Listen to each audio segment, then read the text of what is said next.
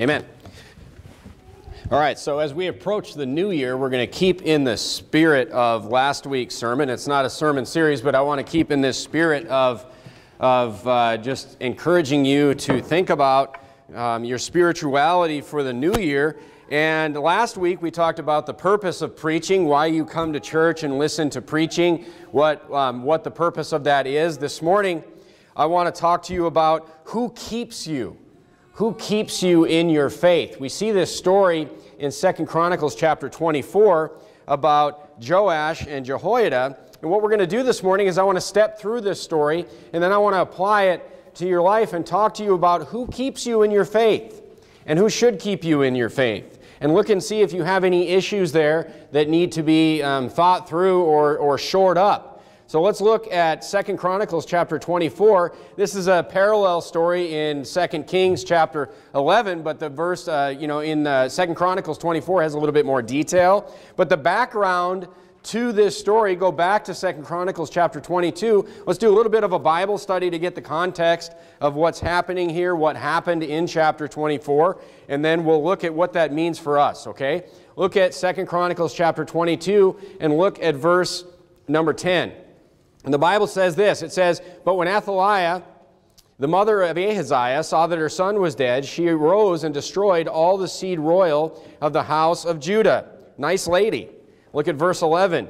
"But Jehoshaphat, the daughter of the king, took Joash, the son of Ahaziah, and stole him from among the king's sons that were slain, and put him and his nurse in a bedchamber. So Jehoshaphat, the daughter of King Joram, the wife of Jehoiada the priest," that's the Jehoiada we just heard about in chapter 24, "for she was sister of Ahaziah, hid him from Athaliah, so she slew him not." So here you have a situation where the king has died, and Athaliah, the mother, who is the daughter of King Ahab, by the way, these two families of the southern kingdom of Judah and the northern kingdom of Israel, they got joined together. These two kingdoms were joined together by marriage. And Athaliah was the son of Ahab. She was the mother of the king, and she goes and she kills all her grandchildren so she can rule herself. Okay, but she doesn't kill all her grandchildren because the aunt of this child saves him. And she saves him, and her husband happens to be Jehoiada the priest. So, Joash's aunt is the one that saves him. So if we want to get a context on how everybody's related to each other here, I'm not going to draw you a family tree, but his aunt is the one that saves him, and then his uncle is Jehoiada, who raises him, okay, and he's also a priest. Then, of course, if you turn one chapter over to 2 Chronicles chapter 23, Jehoiada, as soon as the young Joash is 7 years old, he leads a coup to basically take the kingdom from Athaliah. He takes the kingdom back from this wicked woman, this evil woman, and they anoint Joash king when he's 7 years old. So things must have not been great. They're kind of pushing this situation as fast as they can. The kid is 7, okay, and he's anointed king. Look at 2 Chronicles chapter 23 and verse number 1. The Bible says, "And in the 7th year Jehoiada strengthened himself," which means, by the way, that the child was a baby. You could see that he had a nursemaid in the story in 2 Chronicles chapter 22. He was a baby. He was a young infant when he was saved by his aunt and uncle. But look at 2 Chronicles 23. "And in the 7th year Jehoiada strengthened himself and took the captains of hundreds, Azariah the son of Joram, and Ishmael the son of Jehohanan, and Azariah the son of Obed, and Maaseiah the son of Adiah, and Elosaphat the son of Zichri, into covenant with him." So he gathers all the leaders of the nations, and they went about in Judah and gathered the Levites out of the cities of Judah and the chief of the fathers of Israel, and they came to Jerusalem. And in the congregation, and all the congregation made a covenant with the king in the house of God. And he said unto them, "Behold, the king's son shall reign, as the Lord hath said, all the sons of David." So, of course, we see here that just this is another miraculous fulfillment of God's promise to David that, your kingdom will have no end. Of course, that means that in the southern kingdom of Judah, every single king was a successive son of the king before, tracing back to David, and of course, Jesus Christ takes that kingdom into eternity. Okay, so that promise is saved. It almost looked like it was broken. When Athaliah comes and she destroys all the grandchildren, if she would have killed them all, that prophecy would have not come true. But because of Joash's aunt and uncle. So there's a lot of amazing things that come out of this story, not really the point. But look at verse number 11 of 2 Chronicles chapter 23. And the Bible says this, so he gathers all the people together, and he says, look, this son is going to reign. He's going to fulfill this promise of, he's the son of David. And in verse number 11, it says, then they brought out the king's son, and they put upon him the crown, and gave him the testimony, and made him king. And Jehoiada and his sons, don't forget that, his sons anointed him, plural. So Jehoiada, the priest, and Jehoiada's sons, he had many sons, they anointed Joash king. Now look back at verse number 2 of 2 Chronicles 24. Let's talk about the context of what we're going to speak about this morning. So that's the backstory. You have Joash saved by his aunt and uncle. You have him now, he's appointed king. Of course, then they kill Athaliah. And in 2 Chronicles chapter 24, in verse number 2, the Bible says, and Joash did that which was right in the sight of the Lord. But that's not all it says, right? So Joash does some good things. He goes and he rebuilds the temple, and he does all these great things for the Lord. And it says that Joash did that was right in the sight of the Lord. And you'll see that as we go through the history of the kings. You'll see, certain kings, like most of the kings in the northern kingdom, is like he did evil in the sight of the Lord. They have, evil kings that will say he did evil all the days of his life or whatever. And you have some kings that did right in the sight of the Lord, and then at the end of their life they did bad, they did evil. So this is a common saying, but it says here that Joash did what was right in the sight of the Lord, but there's more to it. It says, all the days of Jehoiada the priest. Because in chapter 24, something happens, Jehoiada dies.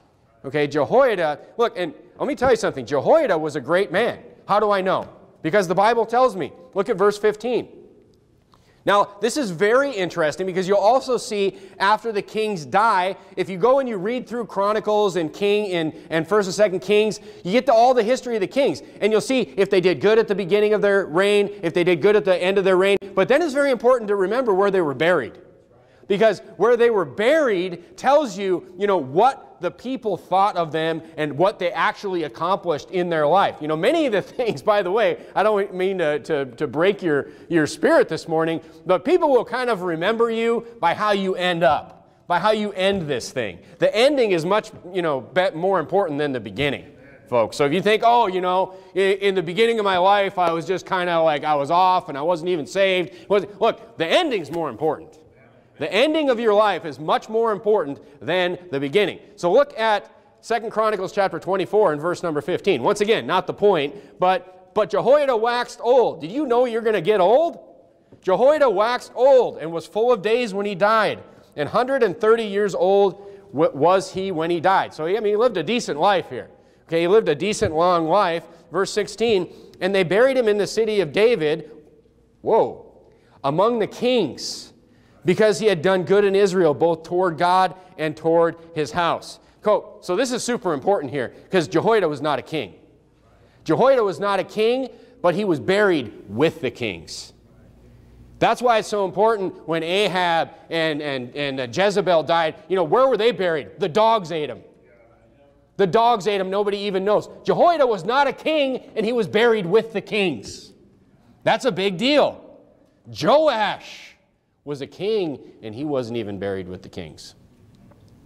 So this is important. He was buried with the kings. He was a great man of God, both toward God and toward his house. So he was a good man towards his family and towards the Lord. So now, let's explore this idea of, Joash did did what was right in the sight of the Lord all the days of Jehoiada the priest. So Joash did correctly.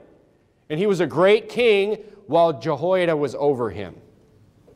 It's important to see that. Clearly, Jehoiada, we see, was a great man. But after the days of Jehoiada, look at verse 17 of chapter 24.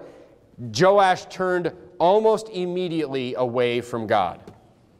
Look at verse 17. The Bible says, "Now after the death of Jehoiada came the princes of Judah and made obeisance to the king. Then the king hearkened unto them." There's a whole sermon in that right there, but we're not going to go there either. Okay? Verse 18. So they basically came and they flattered him and they showed obedience to him, and then they told him what they really wanted him, they thought he should do.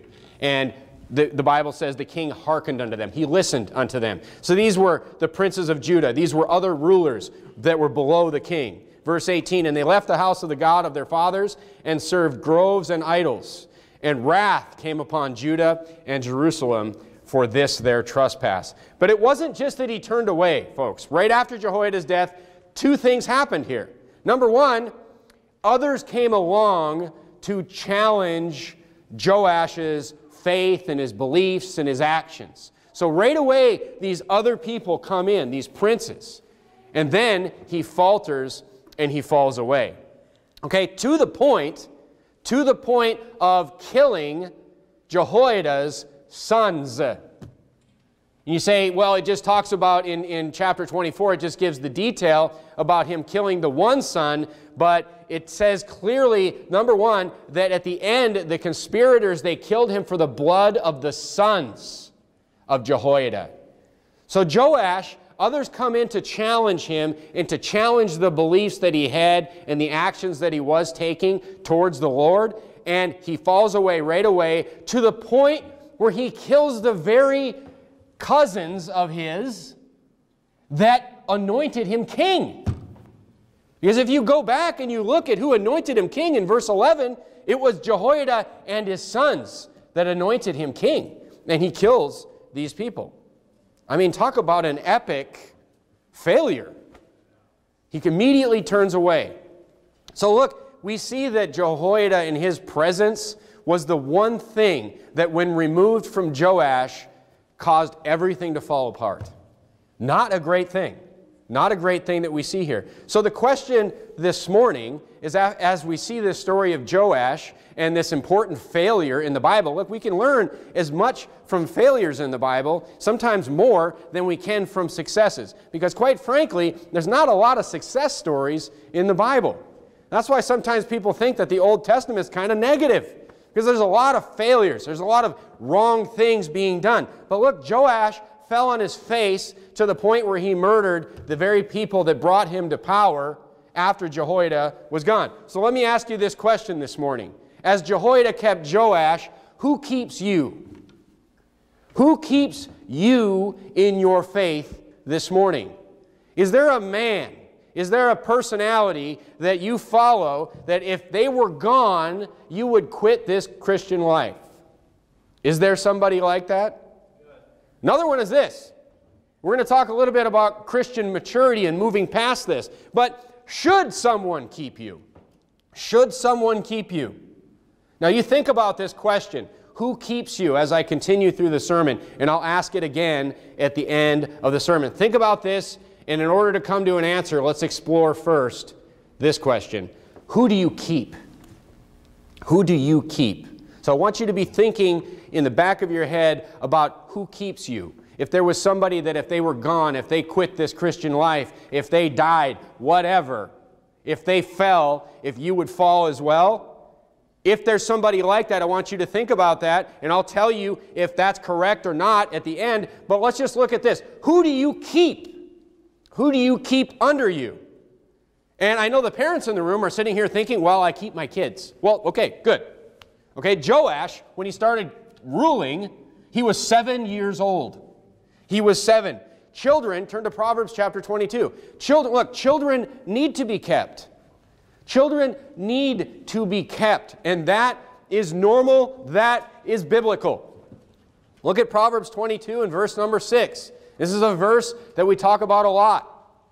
Proverbs 22, verse number 6, the Bible says, "Train up a child in the way he should go, and when he is old, he will not depart from it." So the Bible says here that you need to train them, meaning they don't know everything. We're here to show them, to train them, to teach them. And when they're old, when they're no longer a child, they won't need to be trained anymore because they'll know. Look, if you know, you don't need to be trained. So they need to be trained so they do know. So the idea with kids, look, the idea with kids, as they come here, they're really piggybacking off of your faith. These kids. I mean, they're piggybacking off of your loyalty as you come to church. But the idea is this, is that eventually those training wheels need to come off. And they need to start being powered by their own faith. And look, it's not that tough, right? It's not that tough to have your kids piggyback off of your faith. I mean, I watch people come in this morning, even when I'm going over, in the mornings, even when I'm going over my sermons, I see the camera at the entry, and it's like the little kids I can always tell when a family's here because the little kids are the first ones blasting through the door. It's not that tough. I can see the kids jump out of the truck when it's still pulling up to the curb and just run right into the church. I mean, it's not that hard for these kids, especially when they're small, to piggyback off their parents' faith. It works. Okay, it works. But look, they come here to see their friends. They come here to play soccer in the back. They come here to, it's a great thing to see. It's a great thing to see. But the teenagers, when they get older, you teenagers, let me ask you, are you getting your own zeal for the Lord?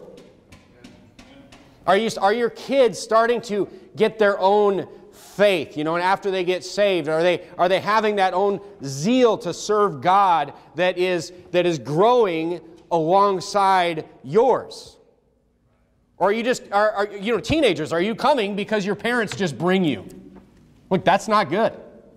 If you're raising kids and they get to be in their teens and they're only coming to church because you say that they're supposed to come to church, there's a problem there. That means that that training is not happening how it should happen. Because look, should circumstances change, these kids eventually need to be a self-powered machine in their faith. Because, the bottom line is the more people that your faith is dependent on, the bigger chance that you have at failure. That's why we're training these kids up. The second thing is, what else are we doing? We're protecting them. We're protecting them from harm. You're not just to strengthen and raise them, but you're there to protect them. Turn to Psalm 65. What immediately happened to Joash? Jehoiada was gone, and what immediately happened to this kid is like immediately after Jehoiada was gone, the evil influence came in right away. Do you think that, look, there is no coincidences. There is no coincidences. Those evil influences were always there, folks. Those princes were always there. But they were kept away by Jehoiada. They were kept away by his presence. Look at Psalm 65. Look at verse number 5. The Bible says, a father of the fatherless and a judge of the widows is God in his holy habitation. So look, the Bible here is saying that when kids don't have a father or, is a judge of the widows or widows don't have a husband, God will fill that role. But that is showing us also what that father's role is to, protect the children and their wives, their spouses. So this idea, this methodology that I'm talking about this morning is that we raise these kids from the time that they're small to the time they grow up to be teenagers. The idea is to teach them to walk on their own, to teach them to start running on their own, but eventually they're going to need to fight on their own. And that's why God is saying here that, look, if there is no father, if there is no husband, it's like God needs to step in because that's an important role, is what God is saying. Look, it's like this, time's not your friend, by the way. Time's not your friend. I don't mean to stress you out this morning, but I kind of do. You're walking towards a cliff. You're walking towards a cliff, and they're going to be dropped off a cliff. Are you teaching them to fly? Maybe a better example is you're going to toss them in the ocean. You're going to toss them in the ocean, you're on a boat, and at a certain period of time, you're going to throw them off the edge into the water, and there's a bunch of sharks in the water. Can they swim? I'm telling you, you're going to find out if they can swim. Because that edge of that cliff, that edge of that dock that they're going to have to walk off of, that's coming. That's coming one day. You say, oh, but you know what? I'll always be there. I'll always be a lifeboat for them. I'll always be there to catch them if they fall. Guess what? That's great, but no, you won't. No, you won't always be there. You know, and here's the thing. I fear, this cliff is so steep, and this water is so filled with sharks that I fear that few will get this right. I fear that few will take it seriously enough. Why do I fear that? Because look, if you can't get yourself right, you have no chance at helping the next generation learn how to swim. Zero. So I can see in certain cases that there's no chance for certain people. Because look, folks, those princes are waiting. Those princes are already there. Those princes existed. It was just Jehoiada went away and Joash wasn't ready, and they got him. At some point, you're going to put these kids out the door, and those princes will be waiting for them. That fight is coming. Let me speak to the men especially. Look, you had better be careful what your faith is dependent on. You say, why? Turn to Hebrews chapter 10. You better understand what your beliefs are. You better have your beliefs based on what the Bible says and not based on what someone has told you. You had better be in your Bible. You had better be looking for yourself. Hey, don't take my word for it. I'm telling you, don't take my word for it. You better not rely on me. You better be in your Bible, and you better be figuring things out for yourself. Turn to Hebrews chapter 10. Look, when I moved to California, you know the pastor that preached the sermon that inspired me to move? You know, he's not even a pastor anymore. But you know what? What he said was true. What that sermon said matched the Bible. Well, it doesn't make what he said at that point any less true. Because my faith is in the Bible. And I had somebody point me to the Bible and show me something in the Bible. That's great. But ultimately, the rock is here, not in some man. And that's what it needs to be for you as well. Look, it's okay to have leaders over you. That's okay. Look at Hebrews 10, verse 23. Hebrews 10:25 we read all the time, but if you want to have a great verse in the Bible, you know, read the couple verses before it and the couple verses after it. Those are great verses too. 9 times out of 10. Look at verse number 23. Let us hold fast the profession of our faith without wavering, for he is faithful that promised. And let us consider one another to provoke unto love and to good works. Look, it's okay to be encouraged and provoked by others. But ultimately your faith should reach a point, men and women, that it is not held up by a man. That it is not held up. Your faith should not be held up by a person, by a human being. Turn to 1 Peter chapter 3. You say, well, what about my wife? Well, that's different. I'm talking to you, men. Look at 1 Peter chapter 3. I want to first, just emphasize to the men the importance of you not being propped up by somebody. You can be encouraged and provoked and rebuked and all these things by a man. That's fine. But ultimately your faith needs to rest on the Word of God. Look at 1 Peter chapter 3 and look at verse number 7. The Bible says, likewise, let's talk about the wives. Likewise, ye husbands, dwell with them according to knowledge, giving honor unto the wife, as unto the weaker vessel, and as being heirs together in the grace of life, that your prayers be not hindered. Look, your leadership, men, matters because your wife is weaker than you. Did you know that? The Bible says so, that she's the weaker vessel. I mean, look at the judges. I mean, leadership matters. Look at, we're going through Judges. As soon as the judge is gone, as soon as the leader's gone, it immediately falls apart every single time. So leadership in the family depends on you. Look, there's consequences of falling for those that you keep. We're talking about who you keep. Men, people will rely on you. Their faith will be shaken if you are shaken. God designed leadership in the family to strengthen the weaker vessels, men. So the downside of being the leader of your family is that if you fall down the hill, you're going to knock others down as you roll down. That's the way it works. This is a massive responsibility. Turn to Ephesians chapter 5. Turn to Ephesians chapter 5. Men love Ephesians chapter 5. Let's see if you love it in 5 minutes. Men love Ephesians chapter 5. Turn to Ephesians chapter 5, and let's start reading once again at verse number 22. Ephesians 5:22. Look, men, this is a massive responsibility that you have. The Bible says, Ephesians 5:22, wives, submit yourselves unto your husbands, as unto the Lord.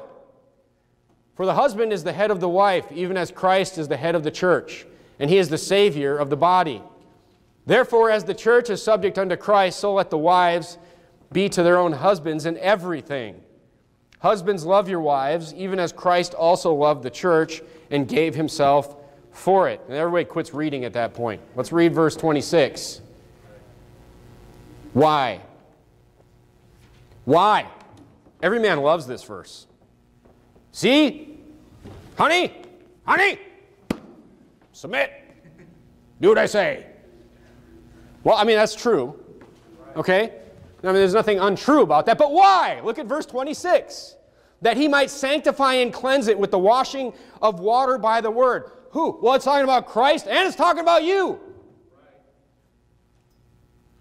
Husbands, love your wives, even as Christ also loved the church and gave himself for it, that he might sanctify and cleanse it with the washing of the water by the word. You are to keep your wife sanctified, cleansed with the word. That translation, you are to spiritually lead your wife. Amen. And guess what? Wives, the only way this works is if you submit to your husband. If you submit to that leadership, he is to be that spiritual leader for you. But the whole point of these verses is the spiritual leadership part. It's giving you all the pieces of how it goes together, and verse 26 is the point. It's so you can be the spiritual leader of your family.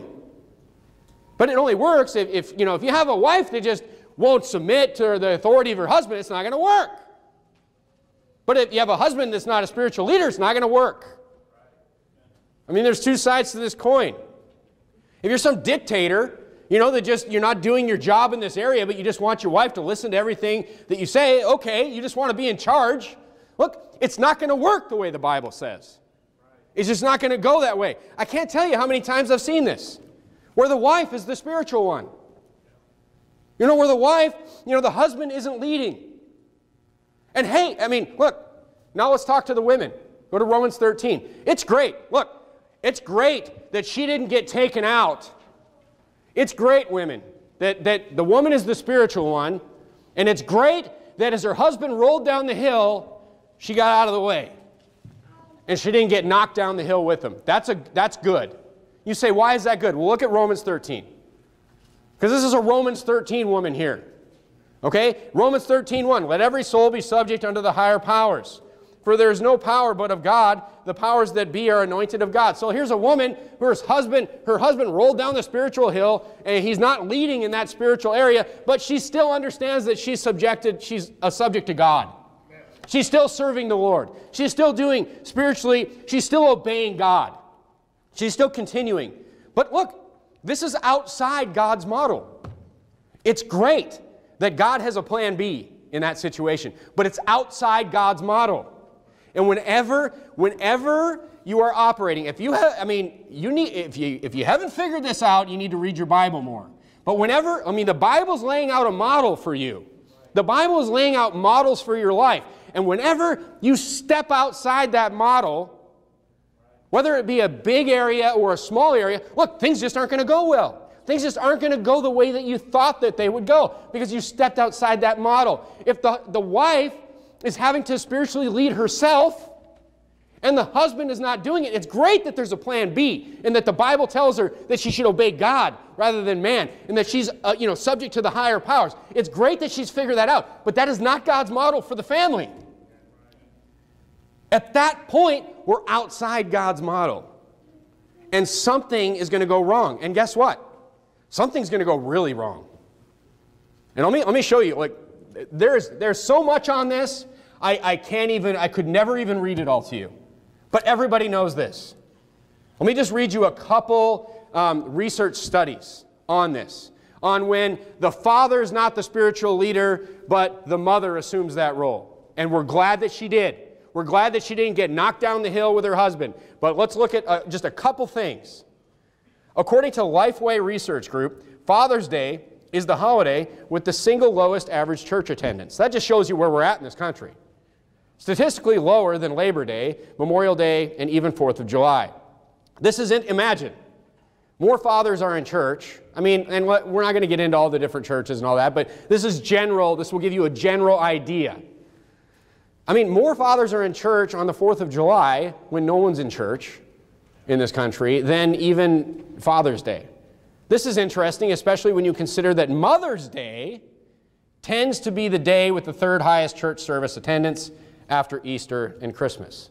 So you have Father's Day, nobody goes to church, and Mother's Day, everybody goes to church, basically. Here's another one. Here's proof of God's plan right here, just from secular research. According to data collected by Promise Keepers, don't endorse, and Baptist Press, if a father does not go to church, even if his wife doesn't, look, you will find these numbers again and again and again. I don't care who did the study. This is happening and it's real. There's books written on this whole thing right here. If a father does not go to church, even if his wife does, so you have a dad doesn't go to church, but the mom goes to church. Only 1 in 50 children will become a regular churchgoer. 1 in 50. However, if a father does go regularly, so now if the dad does go to church, so basically, and look, we're measuring spirituality. This is not talking about salvation or whatever. We're just measuring spirituality by some study measuring church attendance, okay? But basically, if the dad doesn't go to church, it doesn't matter what the mom does. And she does go to church, 1 in 50 kids. That's 2%. That's bad. That's like none of them. You can almost round that to 0. However, if the dad does go to church, and here's the funny thing, if the dad does go to church, if he's the spiritual one, assuming that this means that he is the spiritual leader, it doesn't even matter what the mom does. It doesn't even matter. Like, you're just like, well, that doesn't seem, that's the way it is. Because that's God's model. You're seeing God's model researched and proven true here. But here's the numbers. If a father does go regularly, regardless of what the mother does, between 2/3 and 3/4 of their children will end up in church as adults. So let me repeat this. If a father goes to church regularly, 75% of kids remain in the faith. And now we could take that to, look, my goals for my kids, my base goals, like we have to achieve these base goals, are that they get saved and that they serve the Lord with their life. Those are my base goals, okay? That's basically what that is. It's saying 75% of those kids, it all depends on the father. It all stands or falls on you, dad. Have a nice day. Do you still like Ephesians 5? Amen. Because that's what it is saying. So men, your wife may grow to be spiritually mature without you. She may Romans 13 this thing, and good for her. But the kids will pay. The kids will pay for you. The kids will pay for your lack of leadership. And you women, you're sitting there, I can hear your thinking. Not your voices, because you're to be silent in the church. But I can hear what you're thinking, and you're like, you know what? It's not fair. You're like, it's not fair that I could be so spiritual. I spend all day with these kids, teaching these kids, reading them, showing them the Bible, showing them all these things. And it's not fair that they could fall on my husband only. But that's God's design. Who are you to question it? That's the way it is. Single girls, be careful who you marry. That's right. Amen. Single girls, this man will make or break the most important things that you will ever see in your life. This man that you marry. For all you who are not married yet, are you nervous? You should be. This man, because look, Proverbs 29:15, I'll just read it for you. There's a reason that when the children grow up, you see something in the Bible where the Bible says this phrase, and you're like, why does it say that? Because it's true. The rod and reproof give wisdom, but a child left to himself bringeth his family shame. No, it's not what it says. It says, a child left to himself bringeth his mother shame. So you marry some man who's nice. Maybe you think he's got a good job and he's good looking and he does not spiritually lead your family. You will have a life filled with shame. You will have a life filled with shame if you do not marry somebody that will spiritually lead you and your children. Because you will bear the shame. And you know, you think, well, isn't the father... Look, I'm old enough to have seen it several times. That's how it works. It's the mother's shame. When the children go astray, when the children go aside, I mean, for some reason, it's just easier for the dads to just be like, yeah, I don't know, maybe I'm just not a good dad or whatever. But the mother lives a life of shame. The mother, it is her shame. Look, there is so much. So, ladies, just think about that. I don't mean to wreck your day, but you must consider this spiritual leadership portion of your family before you even consider marrying somebody. Because everything rides on it. There's so much trust put in you men. That's why, look, there's so much riding on your shoulders, men. That's why I'm so hard on you.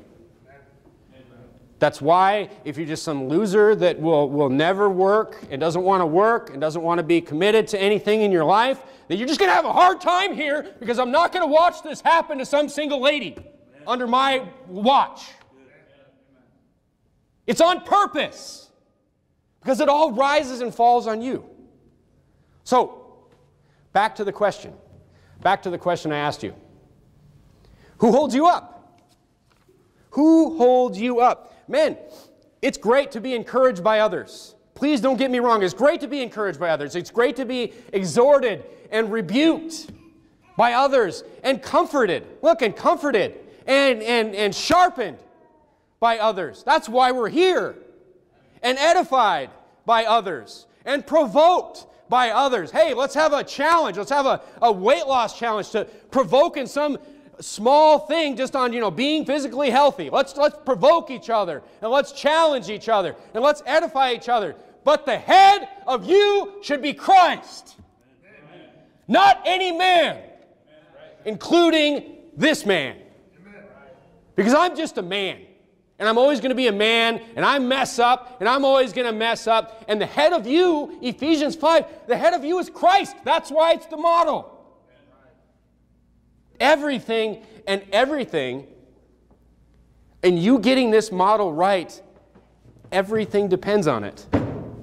Everything that you will ever love, everything that you will ever do in your life depends on you getting this model right. So who holds you up?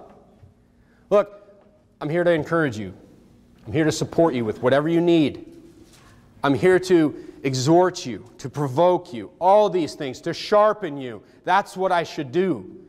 But if I'm gone, Christ better still hold you up. That's where you need to be in your life. Because it all depends on that. We have to follow this model. If we don't, there will be trouble at some point. Which is why we're talking about this before the new year, or any time of the year. So who holds you up? Is it Christ? It should be. Let's bow our heads and have a word of prayer.